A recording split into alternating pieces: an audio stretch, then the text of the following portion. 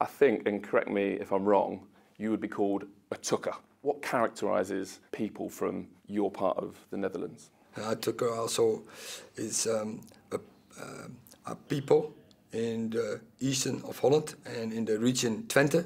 Twente is a part of Holland, but part also of Overijssel, so bigger area, and that is also in Holland. I have to say, I have to correct myself, in the Netherlands, because Holland, that is only Amsterdam, Rotterdam, Utrecht, Den Haag. Okay, and people from that part of the Netherlands, I read, doing my research, honest, determined, hardworking, humble, and everything I read about you, obviously we've only just met for the first time, you seem like a perfect tukker, maybe a stereotypical tukker. Is that fair? You did really well, your research. But I think it's true. They are that modest, but also convinced, and they are determined, and especially they are hard workers. And they are coming from, in the past, industry, textile, and after that, when textile quits, it's more about innovation, and in the region Twente, in Enschede, it's highly university, and especially in IT, and they do some good stuff. They find out there, and they get it developed. But the background is, and especially hard workers.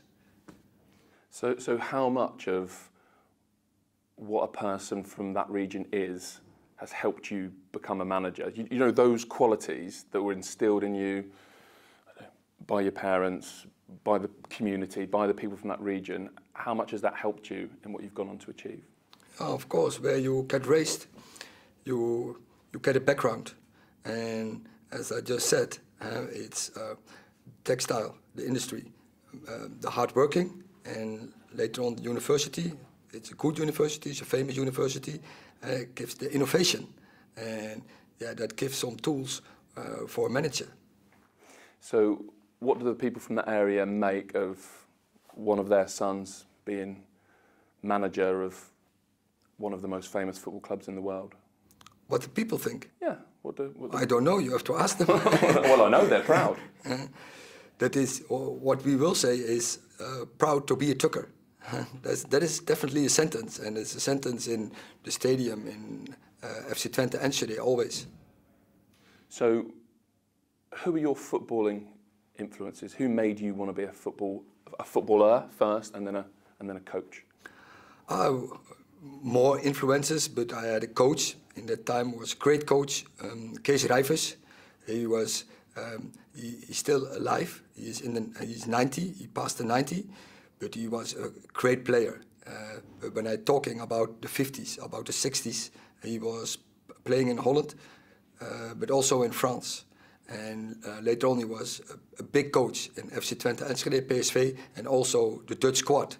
And, but he was my coach when I was under 23, and he was a big influence on me. And of course Johan Cruyff, because I think he changes football.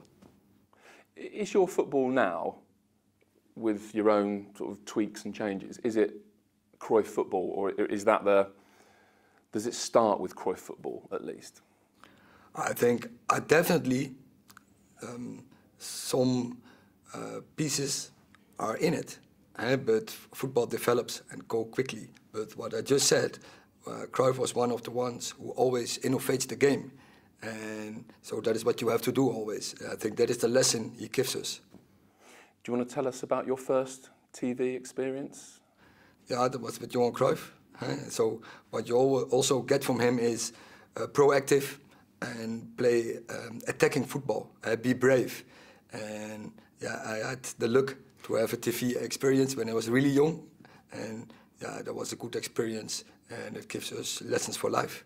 So, like, how on earth does that happen? So, well, firstly, how old are you? And secondly, how on earth does that happen when you're, I think, 10 maybe, and you're sat next to one of the great players of all time? I was a little bit older, I think, so 13, 14. Right.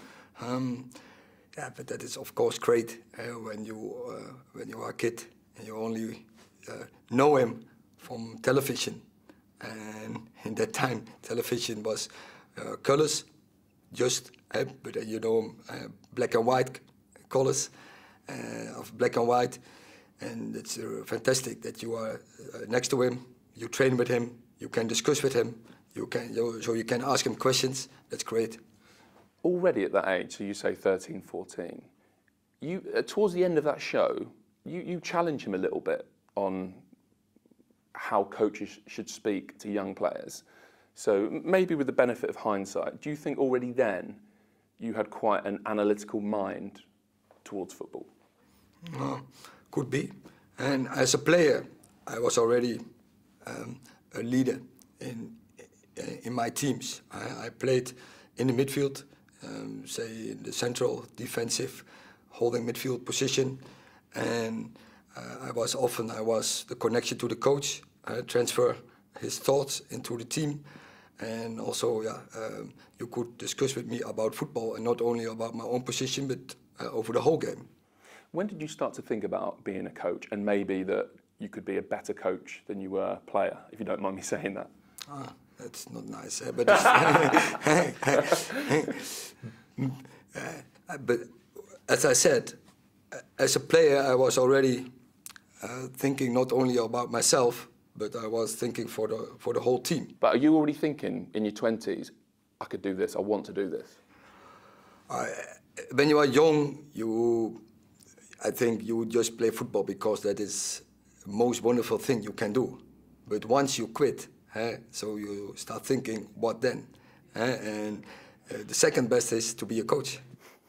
So what type of player were you? I think I've only seen the best bits, and I see some hints of Ronald Koeman actually bringing it out, and there was a few long distance goals, more than most defensive midfielders or centre backs score. Yeah. So yeah, I played sometimes centre back, but I was definitely not a centre back. I wasn't that physical, but my ability was thinking, strategist. I had to play in the center of the park, to point the players and especially to link up. So your first two managerial jobs, Go Ahead Eagles and then Utrecht, both of those clubs, you raised the level. Go Ahead back to Eredivisie for the first time in 17 years, Utrecht back into Europe. You did that without huge budgets, without massive name players. Am I wrong? No, you are not wrong. Oh, I thought you were disagreeing with me. No. Okay, so the question is, how did you do that? I think both they have a connection with England, and Go Ahead Eagles already in the name, and yeah, it's quite a historical club in Deventer, and they didn't play in the highest league for 70 years, and it was quite a frustration, and we turned around, and with young players, good mixture with some experienced players, and especially, I already said how I see football with proactive, attacking, adventure, be brave, and it was a really good season, and we didn't expect it to do it in 1 year, but we did it finally because we constructed a team in a way of play, but also it was really a good team, really collective, and really fight for each other. And in Utrecht, it was more or less the same. That Utrecht is the fourth city of the Netherlands. And there were some seasons more down, and we bring them back. We built a good environment, a good culture, and luckily we get them back on track. And I'm still happy and satisfied that they are still there where we get them, and I think they are now where they belong, and now they can still hope for more. What is the key, whether it's Go Ahead Eagles or Utrecht or Ajax or Manchester United, what is the most important thing, do you think, in terms of turning a football team round, improving a football team? Is it spirit? Is it the work you do on the training pitch? Is it the transfer market? For you, what would it be? Concept and hard work. I think that are the two tools. or the most important, but have a concept, and on many issues, that is what you need. And for the rest, it's about hard working, togetherness. Because of we talked a lot at the start of the interview about the region, the part of the Netherlands you're from. Because of that, a little bit of scepticism when you were first appointed Ajax manager. Did you face a little bit of scepticism? Yeah, because when you are from a smaller club and you get appointed in a bigger club, or say the biggest club in the Netherlands, and I think it's a brand also in the world. Ajax bring up many good teams, a lot of successes, many, I think, famous players. And so when I get appointed, of course, there's skepticism. And of course, even more because I came from a region, from the Eastern. And yeah, in the Netherlands, they look to them, they look above them. And we know that, but well, we are modest, we are humble, and we work hard, and we get our goals. Does maybe the proving people wrong that you did at Ajax, obviously dealing with a massive club, massive expectation, does that help you a lot now? Obviously you have that again now at Manchester United? Yeah, this is next level, but I think a lot of similarities. And what I say, Ajax is also a big club in Europe. Expectations, they are highly. And my task was to bring Ajax back in Europe proof. I heard you say that in your last Ajax interview, because you won a lot domestic. Obviously, you made a really dazzling, creative, exciting to watch team. But was that the absolute key for you to make Ajax a power in Europe again, Europe-proof? Yeah, that was my job to do. And when you see nowadays football, then the Champions League is dominated by 5 big countries, and even more 2. Dictated everything, and that is England, the Premier League, and La Liga, by Munich. And for smaller countries, it's almost impossible to get in between. And the only 2 countries who can are Portugal and is the Netherlands. But in that time, we were far away. Ajax didn't even play Europe the year before, not even Europa League. And so our job was to bring them back, and we did. And I think we constructed a team what get results, but also in a way we did it, and it was really a team what brings a certain vibe over in Europe. And yeah, we are really happy with that.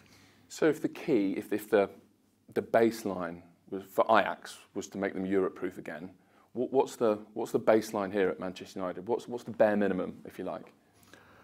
We know Man United where they stand for, so that is trophies. But in the moment, we are obviously not there. But we have to get back there, and that demands again concept, hard work, and togetherness. And if we get that in, we're going to make it happen. You said earlier it was next level, even from a club as big as Ajax. So in your experience now, your pre-season, in what ways have you found it different? I think especially the fan base. And much more attention all over the world. So Man United is global, Ajax is global, but Man United, the support is huge. And so that demands more. But I think in the end, the differences are not that big. Because what I said before, the expectations in Amsterdam are huge. And Ajax is also in Europe, an established club, so the expectations also in Europe are huge. So in that sense, it's the same. These players have been criticised a lot over the last few seasons. You'll have seen that from afar. Are they capable of a modern Erik Ten Hag style of football, do you think, without loads of additions? Yeah, but criticism is part. It's part when you play football. You have to deal with it, and we're gonna deal with it. And the only thing what we can influence is our way of play, and that starts with be a team, stick together, and have a structure out of a good concept. And when you do that and you work hard, then you get your confidence by yourself, the team, and also the individuals. I know we've talked a lot in this interview about some of your qualities, being modest, being humble, but also having belief. So like when the approach from Manchester United first happens, and you've seen since Sir Alex Ferguson, a lot of great managers have tried to get this club back to where they think they should be. What made you look at it and think, yeah, even though it hasn't quite worked for whoever, I can do that? I can do that. I have to lead it, but we have to do it together. And it starts, what you just said, with belief that we can do it. Concept, hard work. What have you made of the work you've done so far in the transfer window? Would you describe yourself as happy with what you've done? Maybe a little bit frustrated? No, I'm not frustrated at all. And first of all, I think we have a squad and we already make progress. We are more proactive than we are in the start. And the second is the players who we now signed are really happy with it. They all already, you can see that they can contribute, they strengthen the squad. And the last thing is we know what we want. And it's not about signing players, it's about signing the right players. And so we are really planning it careful, and we are strict to that and hardworking to get the right players in, to construct a good squad, a squad who can win games. Frankie de Jong, the right type of player, can you tell us anything about that? I don't. If you can't, you can't. No, I can't. I don't talk about a player who is not under contract in Manchester United. Okay. I just have one on Cristiano Ronaldo, because a lot of the talk at the moment is about what he wants to do. You've talked a lot about the modern style of football you want to play, the pressing. For him now, as great a player as he's been, how does he fit in with what you want to do and the style of football you want to play?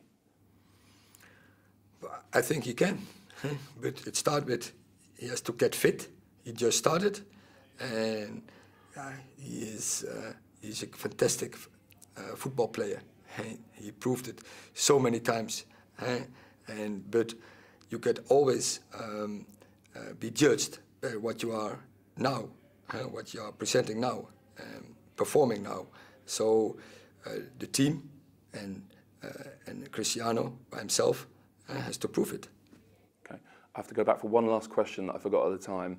When you were a young coach, coming through, obviously, you worked with Pep Guardiola at Bayern Munich, with Steve McLaren at Twente. So I just wondered, those two, maybe other guys as well, as you started out on your coaching path, who were the guys you really learned from?